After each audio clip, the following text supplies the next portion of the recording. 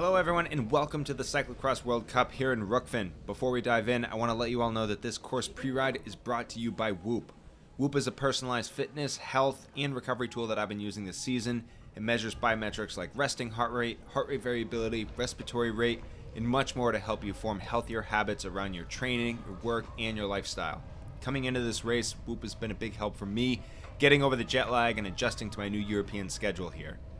To get in the green, you can go to whoop.com and use the code INTHERED to save on your first Whoop purchase. Check out that link in the show notes below this video. We're coming into the whole shot now, so let's get into it.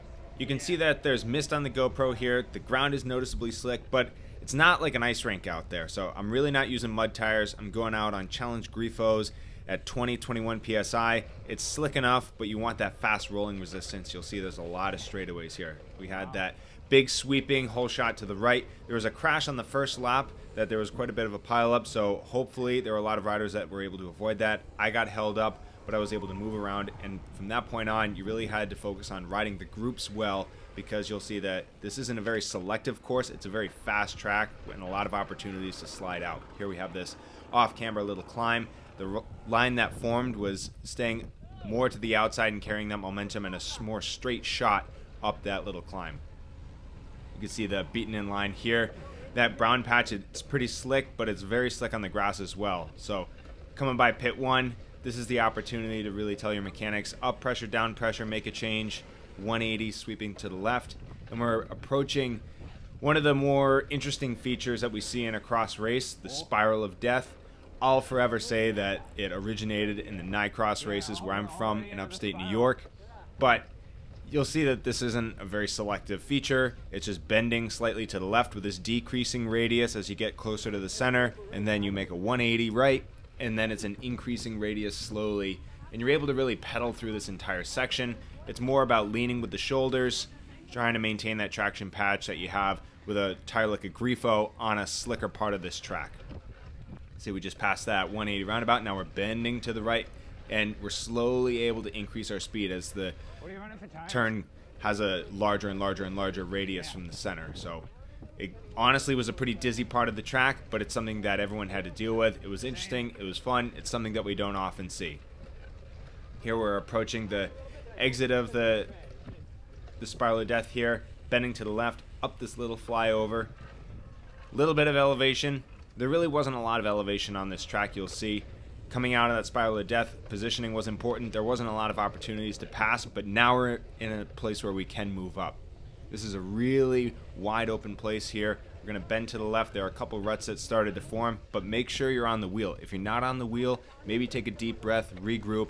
Here we're behind the wheels of Sascha Weber and Marcel Meissen, two German riders, both regularly fighting for a top 20 fast riders. And during the race, I was looking at their wheels, trying to learn a thing or two, look at the lines they were choosing.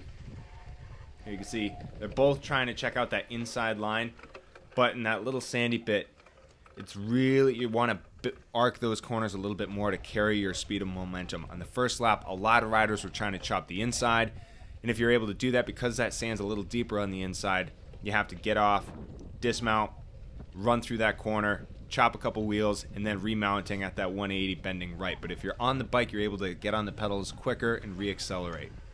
Quick little dismount here. Up the stairs, across, remount, really quick feature. It's not all that difficult, but now this is a part of the track that you want to be towards the front of the group because there is a little bit of an accordion effect here. Throughout the race, whenever there was a big regroup, I wanted to make sure I was in the first couple wheels of the group and not 6 or 7 wheels back, because when you're that far back in the group, you're always re-accelerating just a little bit harder than the guys in the front. So you want to make sure that you're holding good position and then able to preserve that energy for later in the race, because there were some really hard surges later in the race in the last couple laps, and you really wanted to make sure you had that forward momentum. A couple slick corners here. Watching what they were able to do, I noticed both these riders were also on a Grifo tire, that mid-range tire as well. Nice little rut, slingshot you back up, and now you're back into a heavier pedaling part of this track. As we kind of bend to the right, you're able to pedal through this turn.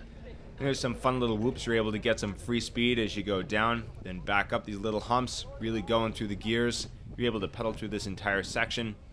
And then as we come to the end of the straightaway, slamming on the brakes.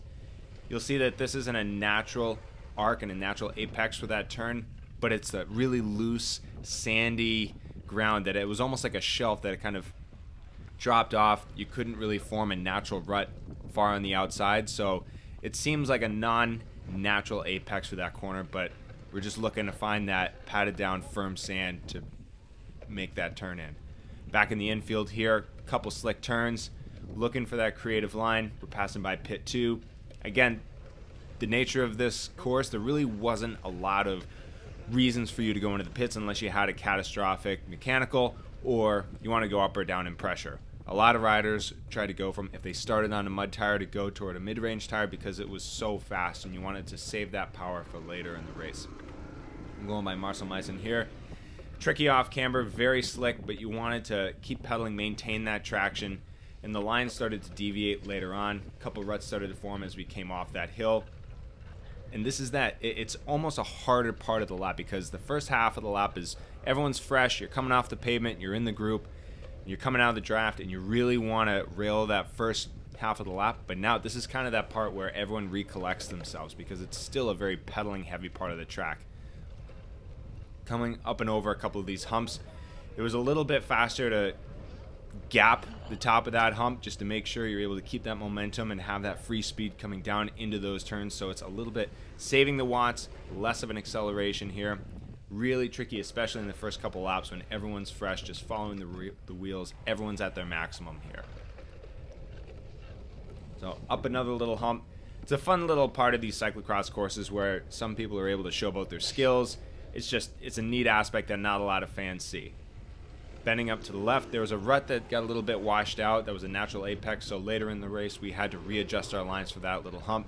Coming into the sand pit here, this is another feature that really got chewed up later in the race. See, I rode it very cleanly in pre-ride, but it was one of those features that after the under 23s and the elite women and the elite men, that feature really got dug out. So there was a lot of, we were running it for most of our race just because the ruts were so deep.